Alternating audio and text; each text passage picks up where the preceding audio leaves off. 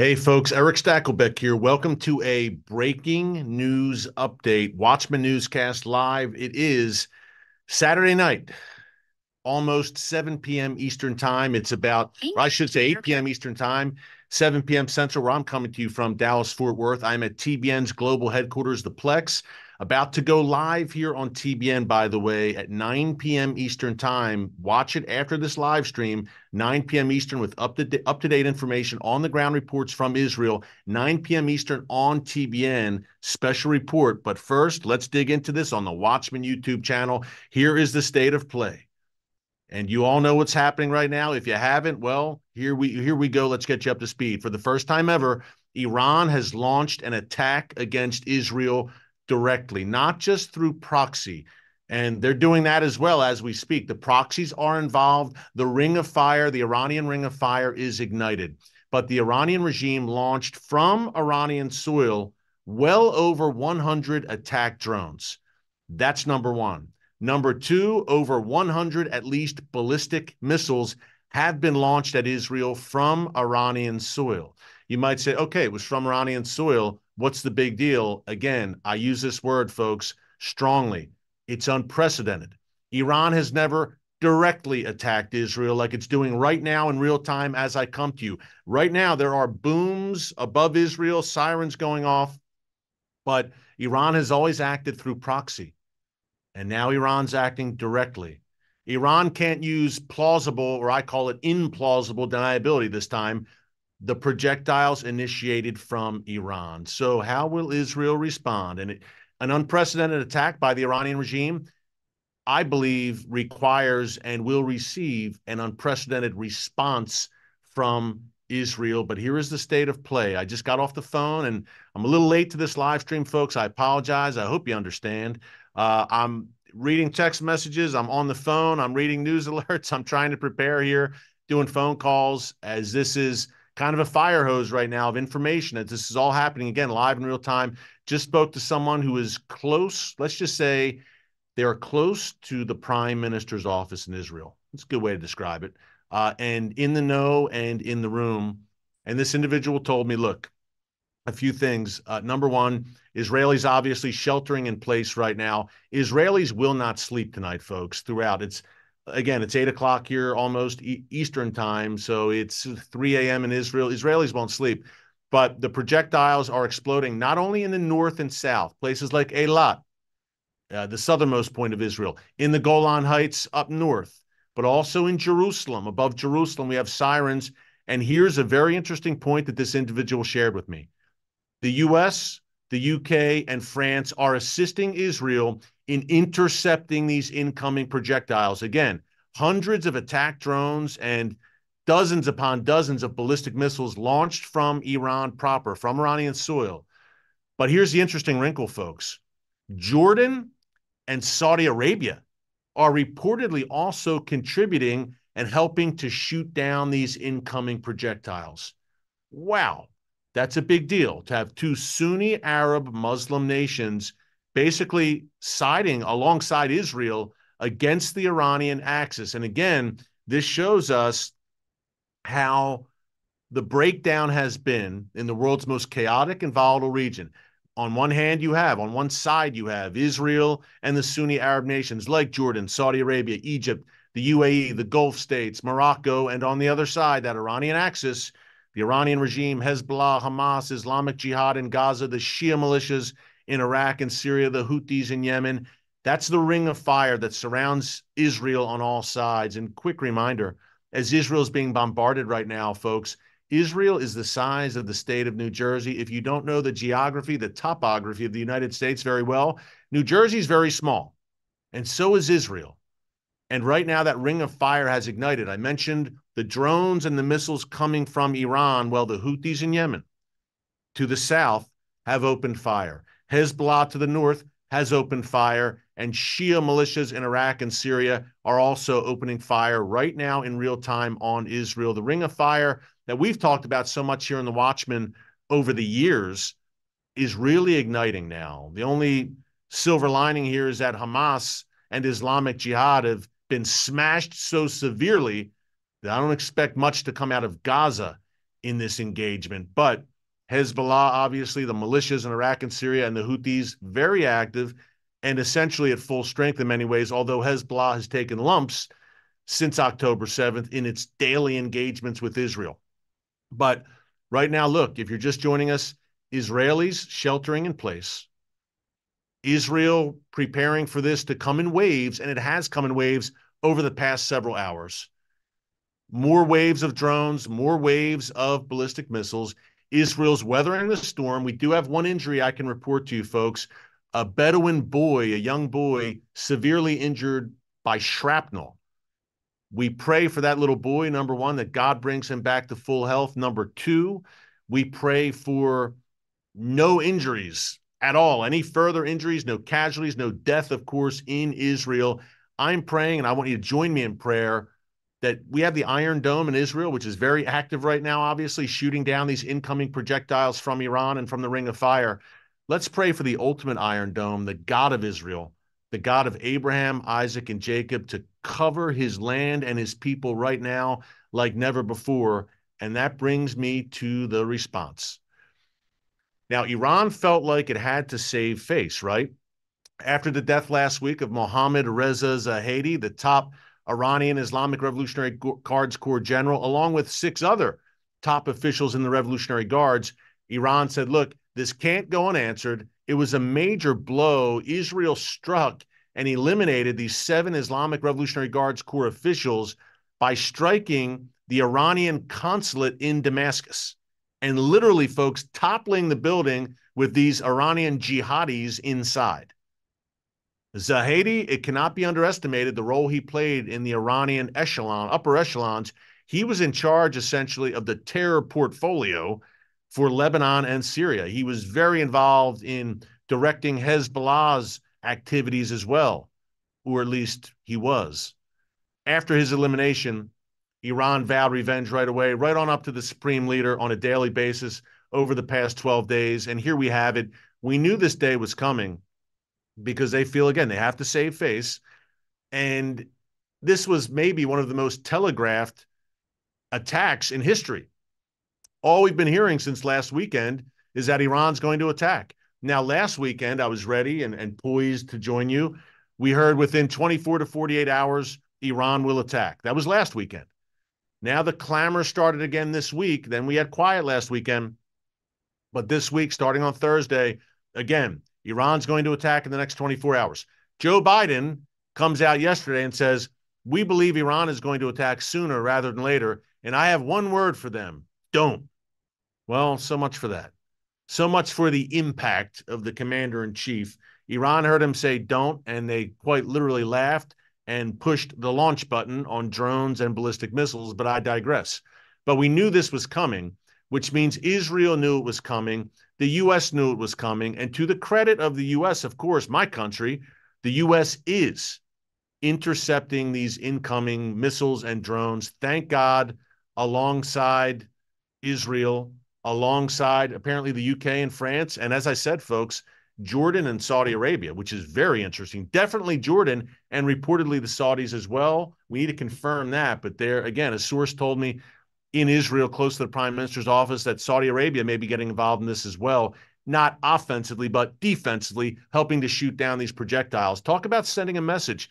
That's encouraging, folks, that there is an alliance against Iran in the region. It's not just Iran on the march and Iran's ring of fire on the march across the region. Look, Iran essentially controls 4 Arab capitals: Sana'a in Yemen, Damascus in Syria, Baghdad in Iraq, and Beirut in Lebanon. So the long shadow of the Iranian regime descended upon the region, really over the past decade especially. But there are some who aren't going with the program, and Jordan, Saudi Arabia are 2 of them. And although I have to mention, Jordan has been very disappointing since October 7th in the constant rhetoric against Israel. You wouldn't know that Jordan and Israel have a peace treaty, judging by some of the comments coming from Jordan's foreign minister. But thank God, in Israel's time of need here, Jordan has stepped up. So you wonder sometimes how much in the Sunni Arab countries like Egypt, Jordan, Saudi Arabia, the UAE, it's condemnations of Israeli actions, But behind the scenes, they're saying, whew, thank God Israel did it. But for domestic consumption, for their many times rabidly anti-Israel populaces, these governments which have peace treaties with Israel or may soon have peace treaties with Israel, I'm talking about Saudi Arabia, at the governmental level, they have to say, Israel, you went overboard, and condemn Israel. Again, but in back rooms, they're saying, thank God for Israel. Israel's the only one that stands up to that Iranian axis. And you're seeing that in real time right now. What about the response? That source I told you about, who is close to the prime minister's office, I asked about that. I said, look, number one, the Biden administration, I'd imagine, is begging Israel to not have a really forceful response. The word that the Biden administration often uses is proportionate, including when the United States responds to these kinds of provocations. And this is much more than a provocation. This is a declaration of war from Iran, folks. It's a direct attack from one nation on another nation directly, not through proxy, not in the shadows, directly. And the U.S., this administration, has been fond of saying, well, we'll have a proportionate response. And I can tell you right now, they're arm twisting Israel and saying, please, please, rein it in now, respond, but not too harsh because you'll really set the region on fire. Guess what? The train's left the station. The region's been on fire for about 3,000 years, but especially since October 7th, 2023. And we talk about escalation, and Israel, quote unquote, escalated things with the takeout of Mohammad Reza Zahedi. Well, I think the ultimate escalation came on October 7th, or am I crazy? And that was Iran's fingerprints, the stamp of the Iranian regime was all over October 7th, folks. It does not happen without Iran. October 7th doesn't happen. And Iran can say, well, we didn't know this was going to happen. You may not have known the exact moment Hamas was going to launch the October 7th attack, but you knew it was coming because you'd been training Hamas to do exactly that for years, funding, arming them. And oh, by the way, in mid-September, a few weeks before the October 7th massacre, there were some 500 Hamas and Palestinian Islamic Jihad operatives in Iran training. And they weren't training for ballet. They were training for October 7th or an October 7th style attack. The bottom line is this: it doesn't happen. I'm not sitting here right now talking about what we were talking about if Iran didn't engineer October 7th. Maybe at least not now. We knew the collision course was coming between Israel and Iran. But folks, I believe, and if you want to put your prophetic lens on right now, biblical lens, I said this on yesterday's newscast. And by the way, if you miss any of our newscasts, our updates, be sure to subscribe.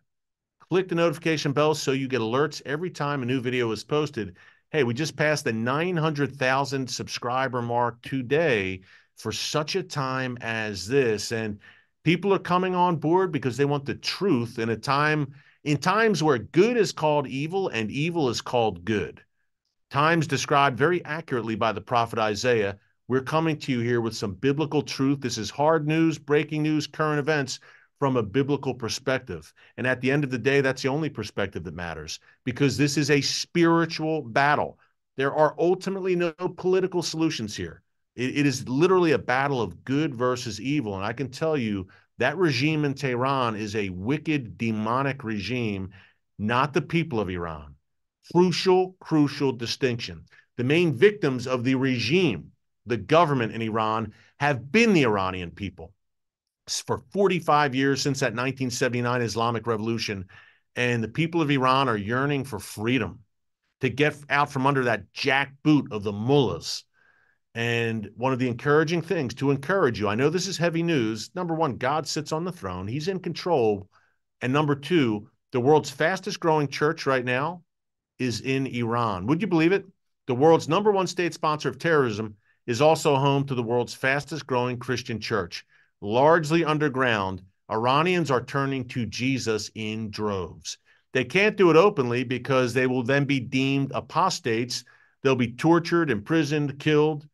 And they know the threat is there, but they're turning to Jesus anyway. So be encouraged on this very heavy Saturday night, folks. And remember that Iran is a Bible land. You might say, what are you talking about? Iran is a Bible land. Iran was once known as Persia in Bible times. I believe we're in Bible times once again right now, but thousands of years ago, ancient Persia was modern day Iran. Yes, Mordecai, Esther, Darius, Cyrus from your Bible, that took place in Iran. It's a Bible land, and I don't believe God is done with Iran.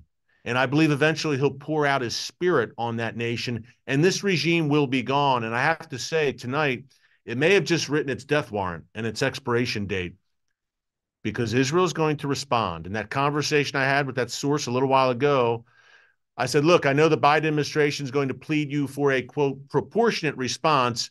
And all this person said was, this isn't over. This isn't over. Didn't address the Biden stuff, just said, this isn't over. We will respond. And some are saying, again, I said this at the top, an unprecedented attack requires an unprecedented response. That's what many are saying right now. So how will Israel respond? Folks, I don't think anyone knows except the men and women sitting in the war cabinet in Jerusalem right now, where they may be at the Kyria in Tel Aviv, actually, the military headquarters there. Nonetheless, the military cabinet met, they convened, and they're deliberating as we speak. And who knows, in the middle of the night, it may be the response, but I'll be back with you tomorrow, no doubt. Again, that's why you need to subscribe, sign up. It's completely free, by the way, to subscribe. Just hit the subscribe button. It's free. And click the notification bell, and we'll let you know what time we'll be on tomorrow. But what do you think, folks, my great viewers, such an informed audience that we have? That's why it's a pleasure and a privilege coming to the Watchman audience. What do you think? How will Israel respond here? I'm not one to play armchair general, so to speak, but I'll just say this. It's an unprecedented attack. And if we have Israeli casualties, if these projectiles are hitting civilian targets, I mean, folks, this is the first time that a sovereign nation has launched attacks on Israel directly. Remember, it hasn't been nations attacking Israel for the past 50 years. Hezbollah, Hamas, the Houthis, the militias in Iraq and Syria, Palestinian terrorists in Judea and Samaria, the West Bank. These aren't nation states. Iran is a nation state. It's a sovereign nation. It's a UN member state. And it directly attacked Israel. The first time that's happened since the Gulf War in 1991 when Saddam Hussein and Iraq launched Scud missiles at Tel Aviv. Now, Israel stayed its hand that time. The U.S. and the global coalition that gathered against Saddam Hussein said, Israel, don't react, because if you do, we'll lose Syria. There were Arab nations in that coalition against Iraq going back 30-something years, 33 years. So Israel held its peace, I guess you would say, and did not respond directly to Iraq. No, that ain't going to be the case this time, folks. Israel's going to respond. What does an unprecedented response look like? I think everything's on the table right now. It depends on the amount of pressure exerted by the Biden administration in many ways, I think. But I'll leave you with this. Iran's nuclear facilities. Does Israel take this moment and say, you know what, Iran, you open the door now. You've handed it to us on a silver platter. Now that you've directly struck us, mano a mano, nation to nation, we have every right to respond with full and overwhelming force. And that could include Iran's nuclear facilities. It may not. I don't know. But I will tell you, perhaps expect the unexpected. But Israel is going to respond. And if you're in Israel and you're in that war cabinet right now meeting, you might be saying they finally did it. Now, Israel doesn't have to worry about, at least in the short term, world condemnation saying, you can't strike Iran. Israel will say, they just struck us. We have to respond. So Israel has a rare and unique little window here, and it will probably shut very fast because it shut very fast, as I predicted, after October 7th. A few days later, the world was lashing Israel as it started to strike back against Hamas terrorists in Gaza. But Israel has an opportunity here to strike Iran, and Israel, even in the eyes of this quote-unquote world community, has every right to do so. It's inarguable that Israel was attacked directly by Iran. And now the response. But first, a very long night in Israel, folks, and a sleepless night for Israelis. And perhaps more of these Iranian attacks come in waves. Perhaps they extend to targeting U.S. troops in the region, Iraq and Syria. It's a tinderbox right now. Everything's on the table. It's unprecedented in many ways. Pray for the peace of Jerusalem like never before. We have a biblical mandate to do so, and never more so than in Israel's time of greatest need. I believe the time of Jacob's trouble that the Bible discusses, it's coming, folks. These are birth pangs right now, the wars, the rumors of war.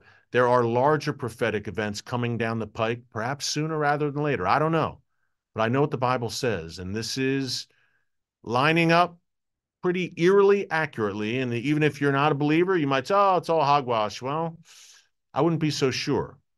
So, folks, continue to pray. And I'll come back to you tomorrow with an update. And let's lift Israel up and pray for a divine Iron Dome over God's land on this very tumultuous and eventful Saturday night that I'll never forget. Until tomorrow, thanks so much for joining us here. God bless you. Remember, this is not done. 9 p.m. Eastern Time on TBN, the world's largest Christian television network, TBN, 9 p.m. Eastern Time, 8 p.m. Central Time here in the United States. Also, you can watch on TBN Plus. That's the TBN app, or tbnplus.com. TBN Plus, tbnplus.com. If you don't have a TV, whatever, but TBN. Watch on your big screen, however you want to watch it. 9 p.m. Eastern Time. I am coming to you live. I will be joined by our good friend Yair Pinto of TBN Israel. You see him here on YouTube. He's got a great channel. And some other special guests breaking down, and that's 45 minutes from now, so I'll have even more up-to-date information by then. To be continued. 9 p.m. Eastern Time, TBN, TBN Plus. Until then, God bless you, and remember, never hold your peace. Hey everyone, thanks for checking out the Watchman Newscast. Make sure you hit the subscribe button so you never miss an upload, and tap the bell icon so you're notified every time a new video is posted. And don't forget to share your thoughts, insights, and comments below. Thanks for watching. We'll see you back here tomorrow.